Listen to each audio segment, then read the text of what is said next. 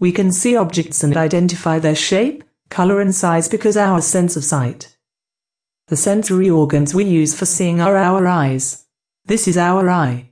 It is a very delicate organ, so it has various features to help protect it.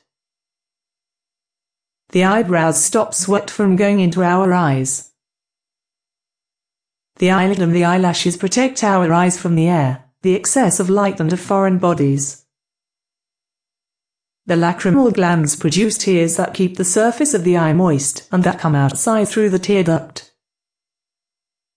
Inside, our eyes are made up of 3 different layers, the sclera, the choroid and the retina. Within these layers we can find other parts as the cornea, pupil, iris, lens, optic nerve and vitreous gel. The sclera is the hard outer layer of the eye. It is white, opaque and made of fiber. In the front part of the eye, within the sclera, we find the cornea which is transparent. Under the sclera, we find the choroid. It is a thin membrane with many blood vessels. It forms the iris at the front of the eye. The iris is the colored part of the eye. It has a hole in the middle. This hole is the pupil which is in charge of letting the light in. The inner membrane of the eye is the retina. The visual receptors are in this layer, and so is the optic nerve. The optic nerve is the one that transports the visual stimuli to the brain.